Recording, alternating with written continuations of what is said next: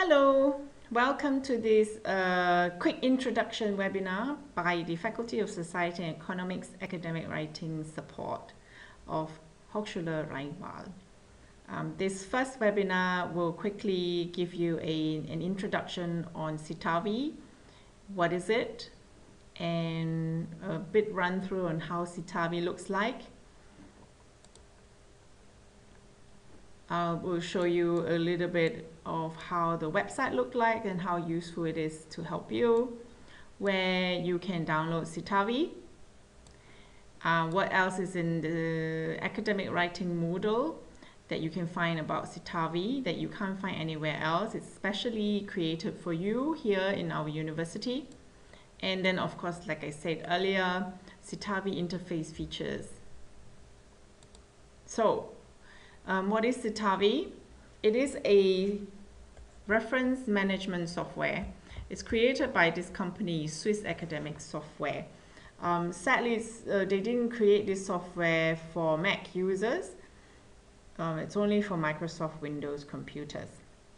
So I still find it very useful, and I hope you do too. And hopefully in the future, the software company will create one for Mac users.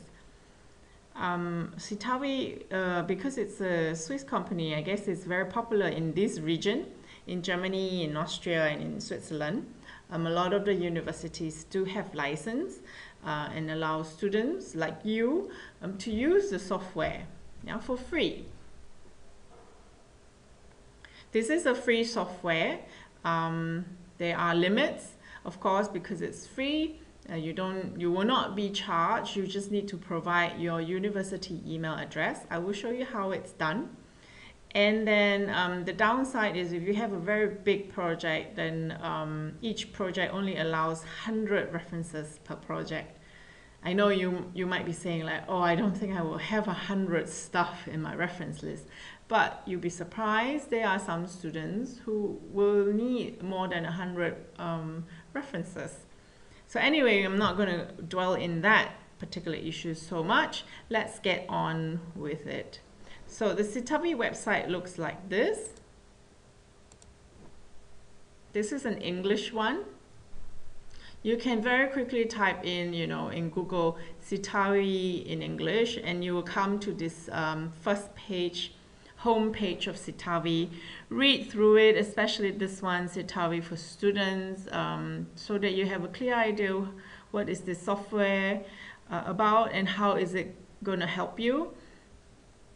And right down here, you can also click on download or click on Citavi free. For our students, you can go straight to academic writing Moodle. Here it is. If you don't know where is the academic writing Moodle, all of you do have emails address and you receive my newsletter on a regular basis. And there you find a link to link yourself to this academic writing Moodle. Look for number 2 workshop. It's not complete yet because I'm now making the webinars one by one. But here you can go straight to the Citavi software. Before you go, I also like to talk about the Citavi workshop notes. The notes, let me find the notes. The notes are specially made for you for actually our workshops, face-to-face workshop. But students, you can also download it for, later usage. And one thing I like about these notes is they're all very visual, and it definitely will help you. So you can download the notes right here. So let's go straight to the Citavi software link, and I will show you. Here you are. It will bring you to this link, particularly for our university. And then, of course, click on student. And here you type in your university email, not your personal email, but university email, and click next. And there you will download and get this special license for a free Citavi. Okay, let's move on. Here is the interface of a Citavi. Yeah. So when you have the Citavi, then when you open the software, this is what it looks like. I have 3 extra projects that's going on. This demo project is there for you. It's already pre-programmed in your software so that you can check out what's going on in there. But I want to show you how useful it is, especially for reference lists. Students always say, oh, you know, reference lists, there's so many styles. Should I use Harvard style? Should I use APA style? There are many, many styles. And a lot of the teachers or professors say, just pick one. But even picking one, for example, a Harvard style, there are still many, many rules where you should put the publishing year, where you should have brackets, where you should have full stop. Should I write of the full name of the authors or should I put initials? So it's very, very complicated. And using the Citavi to make your reference list, it's a godsend. Okay, so I'm going to show you how it's done. I have a project here. It's being opened now. And here you can see I have 1, 2, 3, 4, 5, 6 reference that I like to put into my reference list. I've worked on it. I make sure the authors' names are there. Everything is complete. Yeah. And now I want to make a reference list. So let's open up a file. Okay, and type reference list. Let's start with APA's referencing style. Okay, and I have 6 books. All I need to do is go to citation, making sure that now it is an APA style. And these styles you can just download. There are so many styles out there and it's under Citavi. And I downloaded the ones that we use in our faculty. So, and then you highlight everything and then you copy formatted reference. You don't copy this, but there's a special section here that you can pick and then you go and paste it. Da-da-da. And you can see how nicely done, how nicely formatted. Yeah, the second line, you know, they are all indented for you automatically, and the punctuation is all there. When it's behind a DOI, you do not have a punctuation, but when it's right after a page number, you do have the punctuation, and you don't have to worry all about it. It's all being done. So this is APA style. And you can say, oh, what about Harvard style? So I'm going to show you Harvard style now. Harvard. Okay, so I'll go back to the Citavi software interface. Now I need to tell Citavi, I don't want APA style now. I have a Harvard style here. I would like to do Harvard style. So I programmed it. I sometimes double check because I use my mouse and I click too fast, and I just make sure it's there. Yes, it's Harvard. Highlight everything, copy formatted reference, and now I have a Harvard style.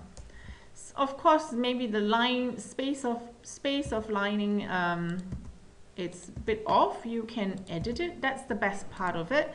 Once it's copy and paste here, you can edit. If you don't like the font, if this is a wrong font, yeah, then you can just change the font to Arial, Times New Roman. And you say, oh, 9 is a bit too small. I do a 12, just like here. Oh, this is 9, so I want a 12. Maybe this one I would also take Times New Romans. And you can say, oh, it's a bit too crowded. Then I can just edit and make sure it looks nice. And there you go. So there you have the Harvard style. And then if you have APA, then I'm sorry, ASA, then ASA style would be they don't usually have the first name in initials. In ASA style, the first names are all spelled out. Yeah, so let's have a look at the ASA style just to show you. So now this is ASA.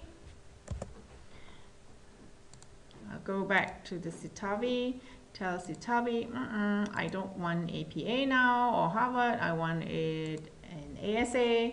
Copy and paste, copy, and now paste. And you can see right away